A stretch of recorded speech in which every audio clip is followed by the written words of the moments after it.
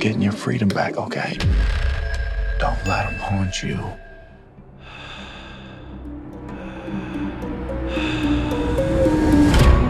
Just being an advocate of the big screen experience, I'm curious why you feel it's important for people to see The Invisible Man in theaters. I think there's a couple genres that are really important to see in theaters. All of them are, of course, but comedies and horror, that group experience is really important. It's half of it, you know, when you're either all laughing together or you're screaming together, feeling that tension in a scary movie when everyone's like, knows that that guy's gonna pop out and you're just waiting for it to come. You don't get that at home with all of the distractions. So for me, I feel like you gotta see scary movies in theaters. The script for Invisible Man was genuinely the biggest kind of page turner I'd read in a very, very long time. And I think that it's very reminiscent of what movies used to be like. It's this intense thriller that starts at a 10 and then just does not let up. It's straight to the end. So I think there's nothing like the immersive experience of watching something like that. And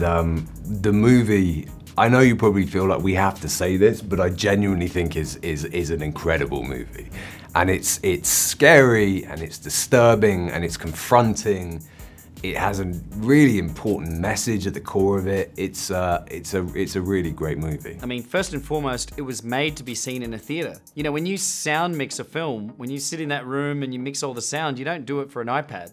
You mix the film for a movie theater. In fact, you mix the film in a movie theater on a screen, and the room you're in is made to replicate a theater. So that everything is geared towards a movie theater. Whenever someone says, "Oh, I saw your film on a plane," I'm like, there's this part of me that dies. Just a little part of me dies inside, because I want that huge image on the screen to see all the beauty of the cinematography, and I want the sound to be traveling around the room. And I think horror movies and thrillers, they're communal.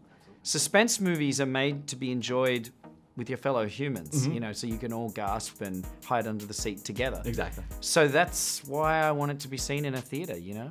Surprise.